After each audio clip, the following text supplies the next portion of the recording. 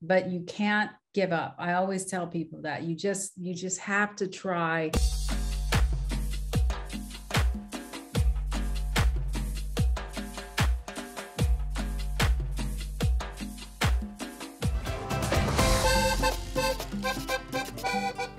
Mirabel, delivery.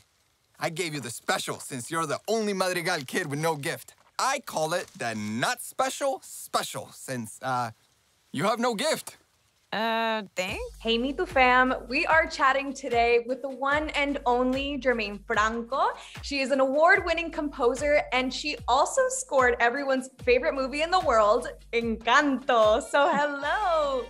Hello, it's so nice to meet you, Laura. Oh, it's so nice to meet you as well. I have a million questions that I could honestly ask you, but I would love to start at the beginning of this Encanto story. So I'd love if you could tell us the story of how you found out that you would be the one to score Encanto. Do you remember where you were, how you felt, how it happened? Yes, I was in my studio and I received a call from the president of music, Disney Music, Tom McDougall, whom I worked with on Coco.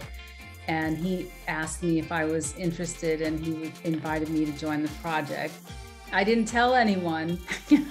I kept it quiet because I wanted to make sure it was happening. Yeah. And here we are talking about it. It's been an amazing project, super, super like creative on every level, just so much support from Disney. And believe me, working with Lin was so exciting because he's such a great songwriter. Oh my gosh, I mean, amazing. And by the way, congratulations on your Oscar nomination. No big deal, like super chill.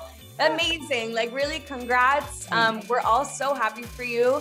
And you know, with that being said, you are like the first of many and a trailblazer of your own kind. You're the first woman to score a Disney animated feature film, the first Latina to join like the music branch of the Academy. So, you know, I'm sure there are so many who look up to you. And I'd love to hear, you know, what is a piece of advice that you can offer Latinas who are trying to pave their own way? I think the first thing is self-care. While you're busy doing all those things you're doing to get on your path, is make sure you exercise, eat well, take care of yourself, because sometimes we get so caught up. And the other is surround yourself with a community that's going to uplift you.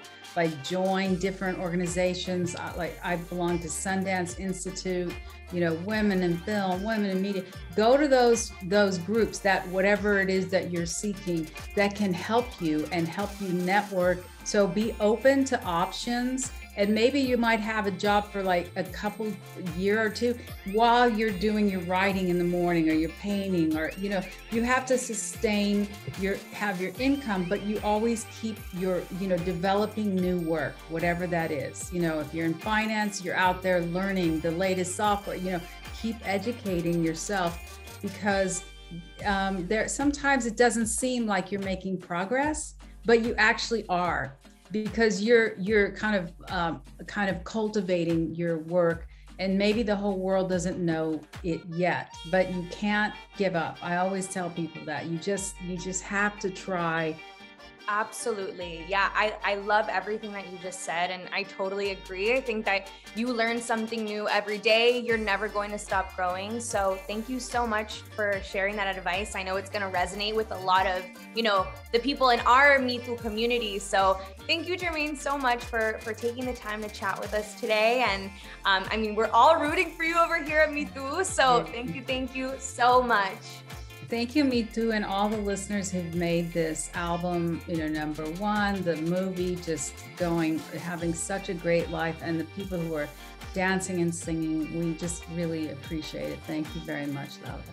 Thank you, Germaine. Gift or no gift, I am just as special as the rest of my family. Who wants more pink? All right, guys, where do I drop the wagon? Maybe your gift is being in denial.